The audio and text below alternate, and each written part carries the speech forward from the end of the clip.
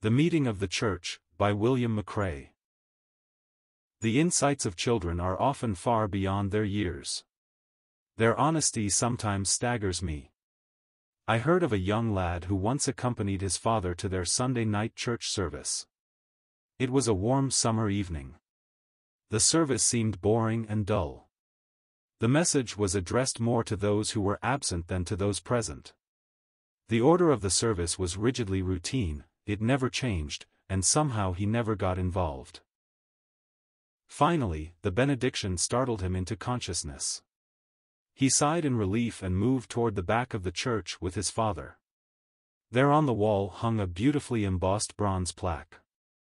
He had often wondered what it was for, and this time he asked his father. Proudly, his daddy told him it was in memory of those who died in the service. A moment later, the boy innocently inquired, "Which one? The morning or the evening service?"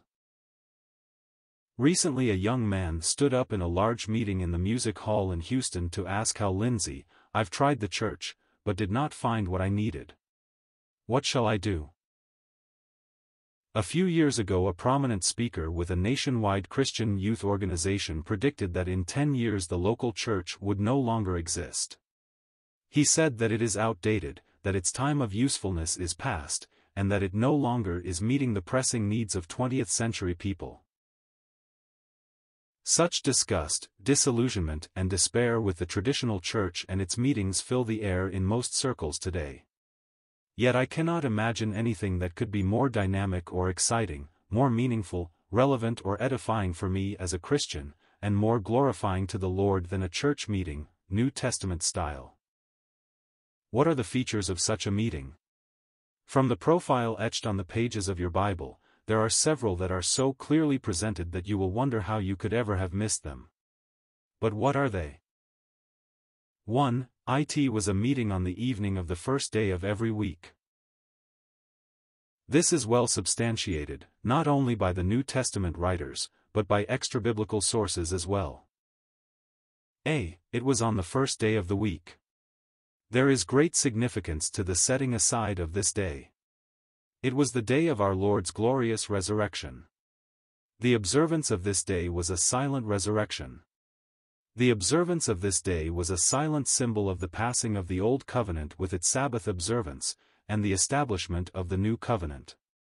The earliest indication of this change of days comes from the pen of Paul, who writes, "On the first day of every week let each one of you put aside and save, as he may prosper, that no collections be made when I come."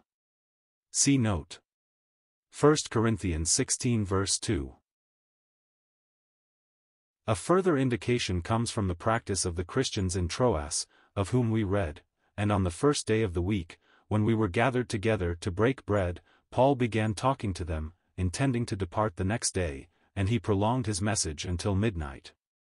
Acts 20 verse 7, see note. This and all subsequent verses are taken from the New American Standard Bible. According to the Didache and Justin Martyr, it was customary for the early church to meet on the first day of the week. Because of the significance of the day and the apostolic practice of observing the day, we conclude that it is still the appropriate day for the church to gather for its meeting. B. It was on the first day of every week. Initially there appears to have been a daily gathering of the believers, Acts 2 verse 46, but gradually the pattern of a weekly meeting emerged. Although this is only implied in Acts 20 verse 7, it is explicit in the Greek text of 1 Corinthians 16 verse 2, and is expressed in the revision which reads, "On the first day of every week." It may be startling to many of us to learn that this was commonly acknowledged by many of our revered leaders of the past. They argued for a weekly observance of the Lord's Supper. John Calvin, the great Presbyterian, wrote in his Institutes of the Christian Religion that the Lord's Supper should be observed very frequently and at least one in a week. The founder of Methodism, John Wesley, led his followers every Sunday in observing the Lord's Supper. From the pen of the Baptist Church's greatest preacher, C. H. Spurgeon, came these words, "Shame of the Christian Church that she should put it off to once a month." They who once knew the sweetness of each Lord's Day celebrating the Lord's Supper will not be content to put it off to less frequent seasons. Apostolic practice is apostolic precept, 1 Corinthians 14 verse 37. Because of the significance of the first day of the week, and because it was the practice of the apostolic church to meet the first day of every week to remember the Lord, we conclude that it is to be a continuing practice of the Christian church. C. It was in the evening of the first day of every week. Again we turn to the church in Troas for attestation, Acts 20 verse 7. There Paul preached until midnight. He could hardly have started at 11 o'clock in the morning. The indication is that the worshippers met in the evening, and there is broad support for this from extra-biblical literature. This was a convenient time for members of the Gentile churches, who were often not their own masters, and thus were not free during the day. I do not think there is any special significance to meeting in the evening. It was really a matter of convenience for the first-century church. By the way, it was probably Sunday night, not Saturday night, when they met. At least this is true at Troas. Luke in both his Gospel and the book of Acts uses Roman time, which marked a day from midnight to midnight. If the first day of the week began at midnight, the evening of the first day of the week would be Sunday night, not Saturday night. D. It was only in the evening of the first day of every week. After the early days of the book of Acts, this was the only time the believers met together. They did not have a large number of different services. They had a weekly meeting of the church. What a revolutionary idea! The traditional weekly church calendar lists a full schedule of meetings. Remember the last time you heard someone boast, "There is something going on every night at our church?" This may be its greatest weakness.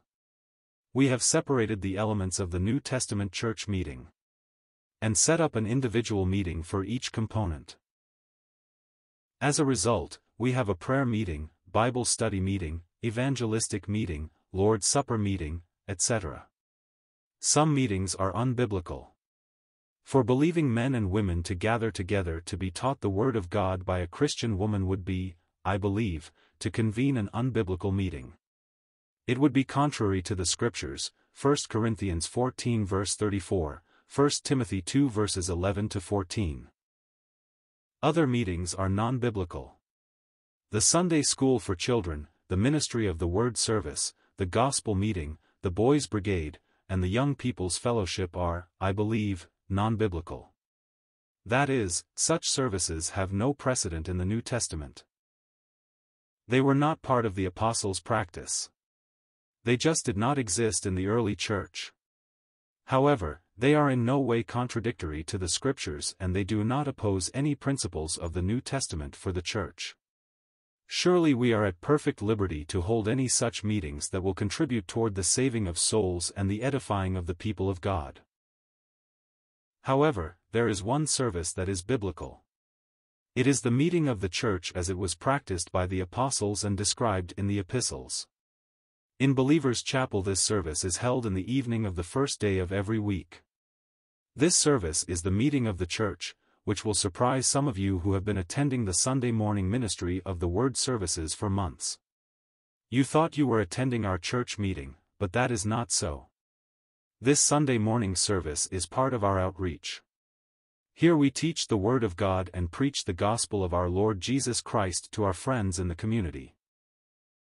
Our Sunday evening service at Believers' Chapel is the meeting of the church. It is a service like the meeting of the early Christian. In it we attempt to follow the New Testament practices, precepts and principles laid out for the church meeting by the apostles. What kind of service do you have here on Sunday night? Why?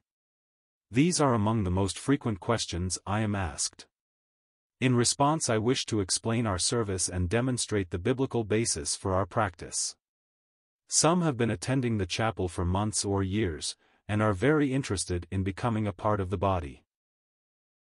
Our prayerful objective here is to encourage participation in our church meeting.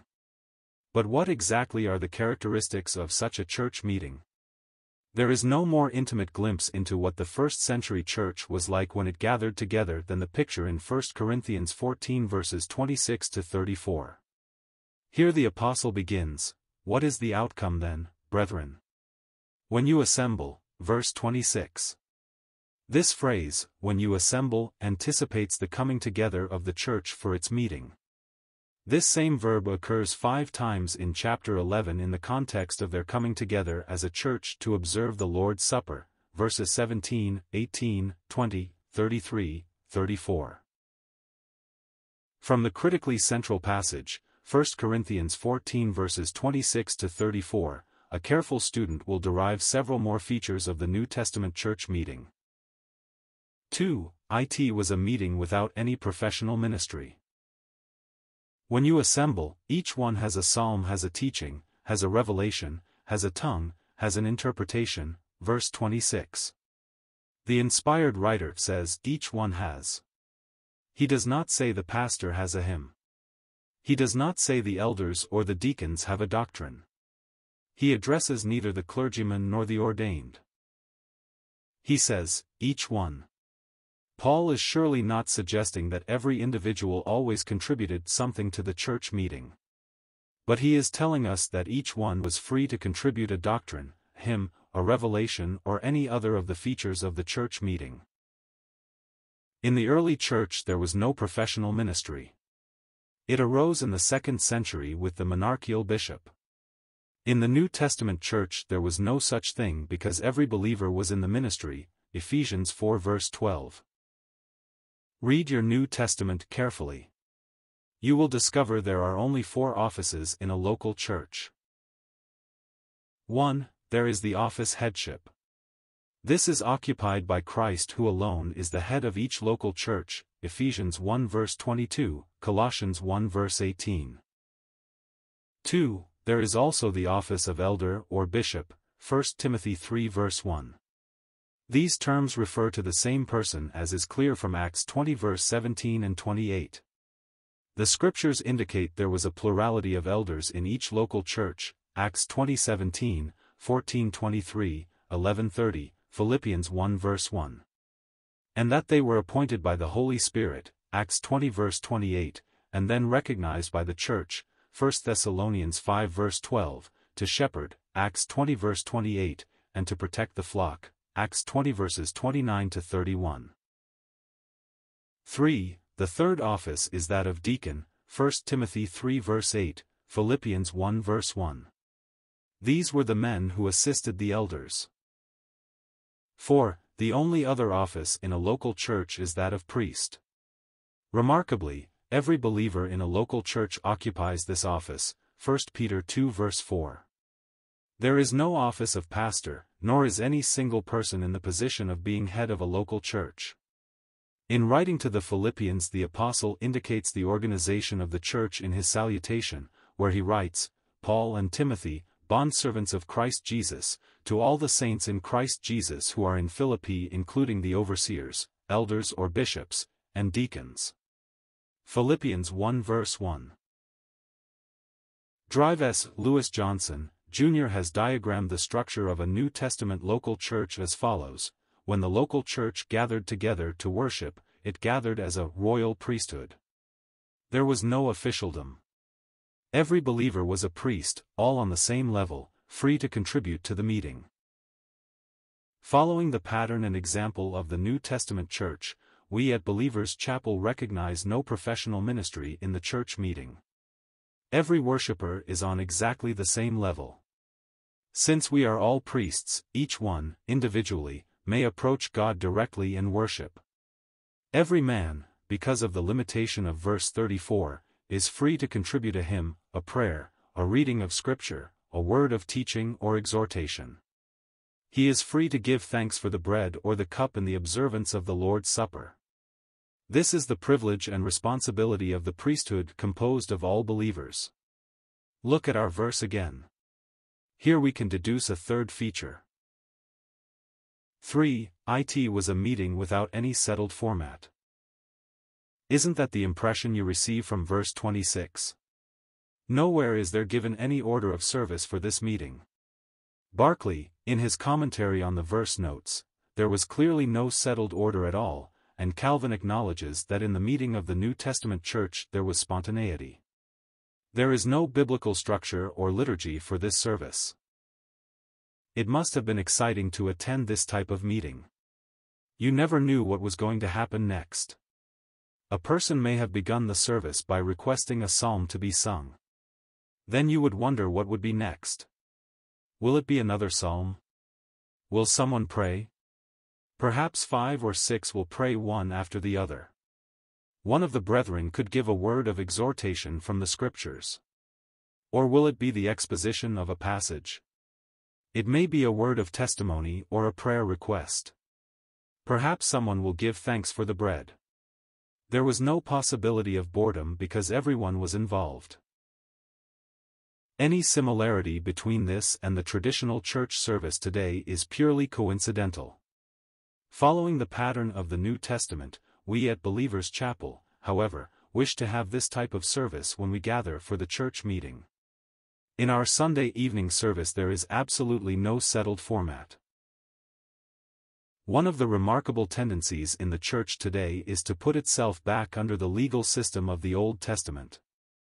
This is evidenced by the existence of a professional ministry, the dedicated sanctuaries, and the religious calendar. To this list add the liturgy, the order of service or the format. All such features are carried over from the Judaism of the Old Testament. One of the simplest orders of service is the meeting in which the saints focus only upon the person and death of Christ before the bread and cup are passed. After the emblems, believers are permitted to minister regarding the resurrection or present ministry of our Lord or to exhort the other believers. In a recent issue of a Christian magazine this order of service was strongly advocated. The writer said, "In such a meeting the ministry, fellowship, and worship are centered on the Lord Jesus Christ and are under the leadership of the Holy Spirit. The introduction of evangelism or intercession is out of place. Personal testimony or experience, however soul-stirring it might be to the speaker, should be avoided unless it contributes to the contemplation of Christ." When the Lord's Supper has been observed and the worship and ministry portion has been concluded, a suitable prayer could close the meeting. At this time all necessary announcements, business reports, correspondence and other assembly affairs may be presented. While this detail is not spelled out in Scripture, it seems only fitting that we don't allow the temporal affairs of the assembly to intrude on the contemplation of our blessed Lord whom we gather together to worship. This do in remembrance of me. This statement shows a remarkable misunderstanding of New Testament principles. How right he is that no such detail is given in Scripture. His system is all humanly devised. I find it almost unbelievable that one would speak of the leadership of the Holy Spirit in a meeting where we have spelled out what can be done, and when it can be done. Could there be a better illustration of quenching the Spirit than this? The writer quotes our Lord's words, "This do," and applies them to the meeting. This careless bit of exegesis has led to great confusion. Isn't the Lord here speaking of the bread and cup and not of the entire meeting? In the meeting of the church the believers did remember him in this fashion, but that is not all they did. Note carefully that it was not exclusively a worship meeting. Do not misunderstand me. I am not saying that such a meeting is wrong. Surely there is liberty for such a worship service if it is so desired. But a purely worship service is not the New Testament meeting of the church. In the New Testament meeting of the church there was no settled format whatsoever. From this simple order of service there is a ascending scale up to the most sophisticated liturgies. Behold the legalism of the Old Testament economy in the New Testament church. It is spiritual immaturity which finds security in such structures, whether they be in the meeting of the church or in our daily Christian lives. In the apostolic churches there was no format. There was freedom, no structure, no set routine at all. But how did one know when to participate? Who was to take part next? What was he to do? This leads us to the fourth feature of the meeting of the church. For it was a meeting superintended by God the Holy Spirit. What could be more appropriate? You will remember that our Lord, before his return to heaven, promised to send another Comforter, the Holy Spirit, to represent him here on earth. While Christ is the head of the church, the Holy Spirit is the vicar of Christ. When the early church met together for its meeting, who was better able to superintend the service than the Holy Spirit, the representative of the church's head? There are several indications of this ministry of the Holy Spirit in our New Testament. For example, but if a revelation is made to another who is seated, let the first keep silent.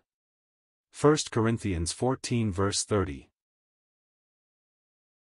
Since a revelation is that which is given by the Holy Spirit to believers, this verse clearly implies the sovereign superintendency of the Holy Spirit in this meeting. While one is speaking, the Holy Spirit may give a revelation to another.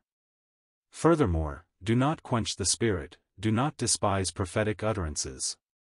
But examine everything carefully, hold fast to that which is good. 1 Thessalonians 5 verses 19 to 21. The context of verse 19 surely indicates that the interpretation of the verse applies, not to the individual life of a Christian, but to the meeting of the church. That was where prophetic utterances were being despised, that was where doctrine was to be carefully examined, and that was where the Spirit was not to be quenched. He was to have freedom. I remember hearing of a man who once shared a wonderful word of testimony at such a meeting as this, only to be reprimanded because he did it before the bread and cup had been taken. That is quenching the Spirit. It is denying him his prerogatives as vicar of Christ. If the meeting is to be Spirit-led, then it is not to be bound by our rituals, traditions, and preferences. In the meeting of the church there was a liberty, a freedom. The Holy Spirit was leading. For us to establish a settled order of service, to set fixed limitations upon the length of the service, or to restrict participation to the elders or to an approved man would be to quench the Spirit. To reject a particular type of Spirit-led ministry or participation is still another way a church may quench the Spirit. This is sinful rebellion against the vicar of Christ. It is an overt denial of his headship. While this verse has its direct application to the church, undoubtedly there is a word of instruction here for individuals as well. To refuse to participate in prayer or sharing or teaching when the Spirit of God is urging one to do so is just as surely to quench the Spirit. This is sinful. It is a denial of the lordship of Christ in one's personal life. It deprives the body of Christ, the believer himself, and the glorified Lord of the certain blessing that invariably accompanies Spirit-led participation. We all pay token allegiance to the doctrine of the headship of Christ. But how shall we confess it? How is it to be practically demonstrated in the local church? By permitting his representative to preside at the church meeting. This will be made manifest by another principle which is demonstrated in this passage. VIT is a meeting for the Spirit-led exercise of spiritual gifts. This is what these verses are all about. Let me take you through the paragraph to demonstrate the point. In verse 26 Paul gives us a general direction concerning the exercise of spiritual gifts in the meeting. He says, when you assemble, each one has a psalm, has a teaching, has a revelation, has a tongue, has an interpretation. Let all things be done for edification. 1 Corinthians 14 verse 26. The basic principle, then, is that gifts should be exercised for the edification of the body. All that is to be done is for the purpose of building up the saints in their faith and love. Only what is edifying is to be permitted in the meeting. In verses 27 to 33 the apostle gives us specific directions concerning the exercise of these gifts. First, in verses 27 to 28 he speaks of the gift of tongues and establishes 4 rules for regulating the gift. A. Only 2 or at most 3 with this gift should speak during the service. B. They were to speak in succession, not together. C. Another should interpret for the one who spoke in a tongue. Only then is it edifying. D. If no one with the gift of interpretation was present, the one with the gift of tongues was to keep silent. It is obvious from this that the one with the gift of tongues did not speak with an irresistible impulse. If he chose to speak, he could. Then in verses 29 to 33 Paul speaks of the gift of prophecy and gives 3 rules for controlling its use.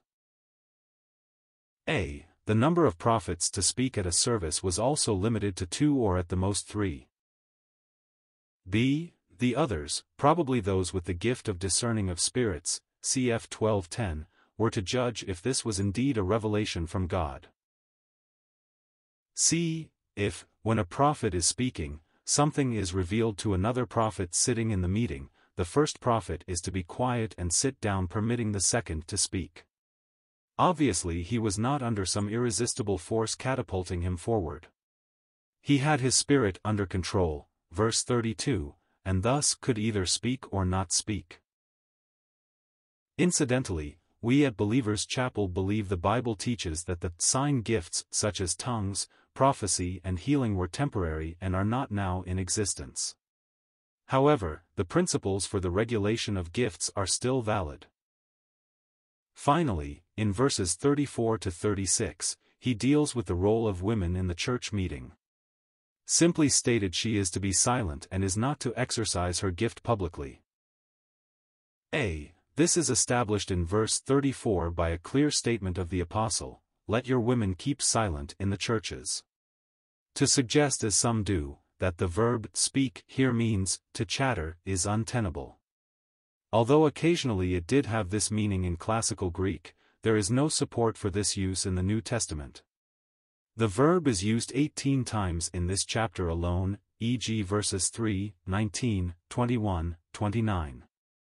The uniform use of the word is to speak, and the context is in relation to the exercise of gifts. Paul is not speaking here, as others suggest, of disorders arising out of interruptions by women during the service. He is talking about the exercise of the gifts mentioned in the preceding verses. Ruth Schmidt says Paul is very likely conditioned by the society around him and expresses only a personal wish here. This is a remarkable statement, in view of our text. Paul's reasons are much different, as the following verses demonstrate. B. The silence of women in the church meeting is enforced in verses 34 to 37 by 3 arguments. First, there is the custom of the churches. Leon Morris, Charles Hodge and others maintain that the last phrase of verse 33 actually ought to be the beginning phrase of verse 34. If so, it would read, "As in all the churches of the saints, let the women keep silent." The fact that in no Christian church was public speaking permitted by women was in itself a strong proof that it was contrary to the spirit of Christianity. Paul calls upon the Corinthians to conform to accepted Christian practice. Second, there is the weight of apostolic authority. Paul says, "It is not permitted to them to speak." This was not merely a personal or prejudicial wish, but the commandment of God, verse 37. Third, there is the scripture of the Old Testament. The apostle writes, "As also saith the law." Perhaps he is referring to Genesis 3 verse 16, where Eve is told that her husband will rule over her. The whole law of the Old Testament made clear the subordinate rank of women. C. The silence of women is extended in verse 35, to a specific case. If a woman has a question, she is not to ask it in the church meeting, but rather she is to ask her husband at home. There is great wisdom in such counsel. Such an act on the part of a wife is an acknowledgement of her husband's headship and will gently encourage him into that role. She also shows respect for her husband and eliminates possible conflicts between her husband and a preacher. D. The silence of women is expanded in 1 Timothy 2 verses 11 to 14. Let a woman quietly receive instruction with entire submissiveness. Verse 11. This is developed in 2 specific areas in the following verse. But I do not allow a woman to teach or exercise authority over a man, but to remain quiet. Verse 12. In the church meeting she is not to teach, exercising her spiritual gift, nor is she to take any public leadership role exercising authority over men. These are the 2 ways in which a woman is to be submissive in the church. Why? I recently read a liberal theologian who rejected Paul's teaching here on the grounds that he was an arrogant bachelor with a bias against women. This is completely unsound. The apostle's reasons are theological and historical. His first reason is that the man's priority in creation implies his priority in the chain of command in the church. For it was Adam who was first created and then Eve. Verse 13. Paul also reasons that the woman's priority in the transgression lead to her subordinate role of ministry in the church. And it was not Adam who was deceived, but the woman being quite deceived, fell into transgression. Verse 14. Thus the woman who usurped authority over her husband and took the leadership in Genesis 3 is forbidden to do so in the church. Of course, this negative command must be always counterbalanced by the many positive aspects of a woman's ministry. In her home she is to be a godly mother, 1 Timothy 2 verse 15, and a gracious hostess, Hebrews 13 verse 2, 1 Peter 4 verse 9, Romans 12 verse 13. Outside her home she is to be a teacher of younger women, Titus 2 verses 3 to 5, and also is able to labor side by side with the men, helping them, Philippians 4 verses 2 to 3. In summary, regarding the exercise of spiritual gifts, the general rule is edification, the accompanying rules are orderliness and silence of woman. Within these guidelines there is the freedom of the Holy Spirit to exercise gifts in this meeting. Following the pattern of the New Testament Church, in our Sunday evening meeting at Believers' Chapel there is just such freedom. There is always opportunity for the discovery and continuing development of spiritual gifts. Just a few weeks ago, one of the highlights of our Sunday evening meeting was when a high school lad read the first 3 verses of Psalm 1 and shared with us some thoughts from the psalm. We must be very careful about our perspective. Sometimes we can become just a little resentful when we look at a young person speaking and think of him as practicing on us. Our attitude toward that situation should be like the track coach who is used to seeing men speed down the Eloyard track in 9 seconds flat, and then sits in his own living room and watches his first son take his first 2 or 3 toddling steps. Which is more thrilling to him? It depends on his perspective. If he is looking as a track coach only, the living room scene is kid stuff. But if he is looking as a father and sees that young lad starting to grow and mature, taking his first couple of steps, he is the most elated man on the face of the earth. Sometimes I leave the Sunday evening service almost that elated. I see a man who has become a Christian and then he stands up and he gives out a hymn or he prays. It thrills my heart because here I see a man who is growing. He has taken his first public step and it is a sign of spiritual growth. Men talk to men about wanting to discover their spiritual gift, wondering how to discover it and how to develop it. My response is, in the meeting of the church. One major purpose of it is for the Spirit-led exercise of spiritual gifts. 6. It was a meeting with a threefold purpose. This is obvious from the various ingredients that made up the meeting of the early church. As we have noted previously, there was the Spirit-led exercise of spiritual gifts for the edification of the saints. This was the time and place for teaching, exhortation, and praise. When you assemble, each one has a psalm, has a teaching, has a revelation, has a tongue, has an interpretation.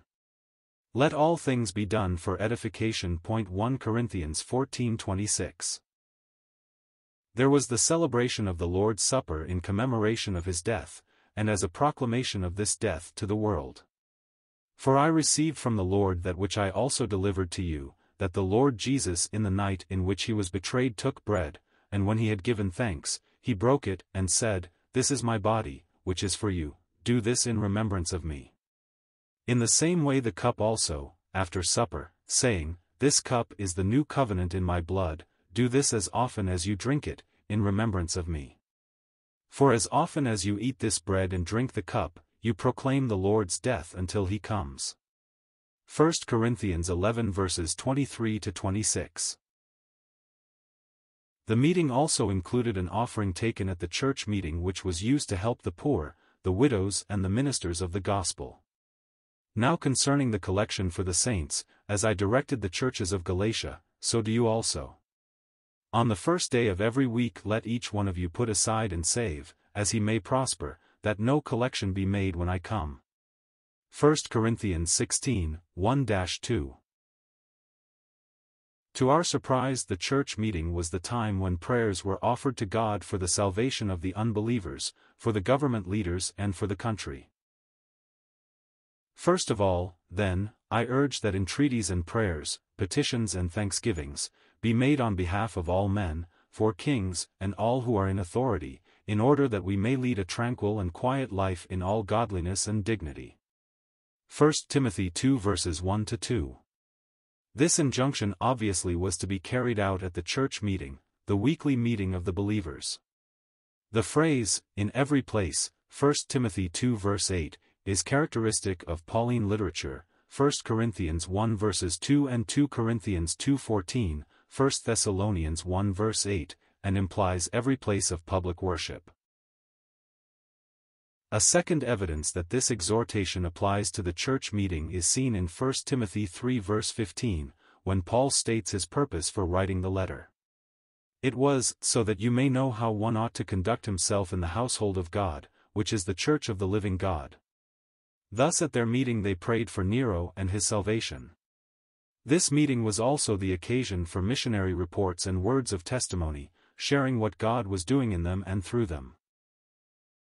And when they had arrived and gathered the church together, they began to report all things that God had done with them and how he had opened a door of faith to the Gentiles. Acts 14 verse 27. All these elements made up the meeting of the early church. Since several ingredients were always present, there was no such thing as a worship service or a meeting devoted exclusively to the remembrance of the Lord in the New Testament. What, then, is the purpose of the meeting? There seems to be a threefold purpose.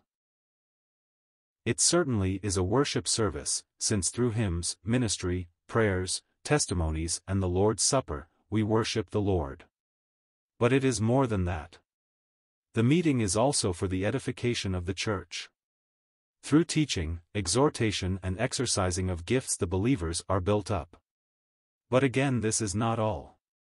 It is also for the evangelism of the unsaved. Those present are evangelized by the proclamation of the gospel in the celebration of the Lord's Supper, and those absent, even governors and presidents, are the object of intercessory prayer for their salvation. So you see, there is a threefold purpose of the church meeting: worship of the Lord, edification of the saints, and evangelism. Do you see what we have done to this service in Christendom today? We have segmented it. On Sunday morning we worship, Sunday night we evangelize, and Wednesday night we pray. We have taken all the ingredients of the New Testament meeting and made an individual meeting for each element, whereas in the early church meeting they were all together in one glorious expression of worship, ministry, and evangelism. Recently a friend asked me, "Why do you have that kind of service on Sunday evenings at the chapel, anyway?" Simply stated, it is because the New Testament Apostolic Church met this way. They met weekly on the evening of the first day of the week without any professional ministry, without any settled format, exercising their gifts as led by the Holy Spirit and keeping in mind their threefold purpose for meeting. I seriously doubt that many would argue with this. I suspect that most Bible teachers and ministers would concur with what has been said to this point. Now for the Great Divide. Is it necessary? Admittedly, this is the way the early church did it, but is it necessary for us to do that today? Consider these points. The practices of the apostles were their precepts for the Christian church. To emphasize this, the apostle says, "If anyone thinks he is a prophet or spiritual, let him recognize that the things which I write to you are the Lord's commandments." 1 Corinthians 14 verse 37. These are not Paul's preferences. Paul is giving us commandments of the Lord. Also, the original manner of meeting is the best way to demonstrate some of the basic principles of the church. What better way to give expression to the headship of Christ, Colossians 1 verse 18, Ephesians 1 verse 22, than to meet with his representative on earth, the Holy Spirit, presiding? What better way to demonstrate the priesthood of all believers, 1 Peter 2 verse 9, than to meet with no officialdom, with all on the same level, as priests to offer our sacrifices? What better way to implement the doctrine of spiritual gifts than to have a meeting where there is the freedom to discover and develop gifts? A minister, just this week, was horrified at the prospects of such a meeting in his church. He said, "I would be afraid of what would be said." A friend once said to me, "But it is too different. I couldn't get used to that." Someone has objected, "The silences really get to me." A student who likes to watch the performance of old pros once described such a meeting as amateur night at the church. We will admit that there are problems, but before we jettison the New Testament church meeting, consider these further comments. Concluding observations. The New Testament meeting is the type of service that allows for a great deal that is not edifying. There can be confusion, disorder, and low-quality teaching. I know that this has been a problem to many people, but we need to remember that the problem undoubtedly existed in the New Testament times also. Women must have stood up, heretics certainly spoke out, and people without gifts surely took part. The very structure of the service allows for occurrences which are not edifying. Now what shall we do about it? Well, of course, we could establish a professional ministry that would guard against it. Only men who are qualified and approved by the elders and gifted men could take part. Strange that the apostles did not do that. They refused because the price would have been too great. They would have denied an expression of the headship of Christ and an opportunity for expressing the body life of Christ and the priesthood of believers. Too much would have been sacrificed. Thus we are not intending to change the Sunday evening service by structuring it or by bringing in gifted men and organizing them to minister to the service. I suspect that if we did that our crowds would double or triple and many people would be very happy. But, first of all, it would mean leaving the practice of the early church. Secondly, we would lose too much and contradict by our practice many principles which we hold very dear. The answer, of course, is that those of us who are spiritual, those of us who see that some unedifying things occur, ought to come prepared to participate so that what does occur in the service will be edifying. May I exhort you, may God stir your heart to contribute in the church meeting in such a way that it will always be a blessed time of edification of all who attend. The second observation I want to make is that it is the type of service which may contain some very distressing periods of silence. I know that silence is a great irritation to some, but silences ought to be expected because of the nature of the service. If the Spirit of God is leading without any structure or format, we would expect silences. In fact, these silences can be times of great blessing. How can we transform that irritating silence into a blessing? First, we can use it as a time of meditation on a hymn or scripture or message just given. Thank God for silences when we can apply a truth or reflect upon its implications. Secondly, we can use it as a time of prayer. Worship, praise, petition, confession and dedication are often appropriate responses after a message or hymn. What a blessing to have a few moments to respond.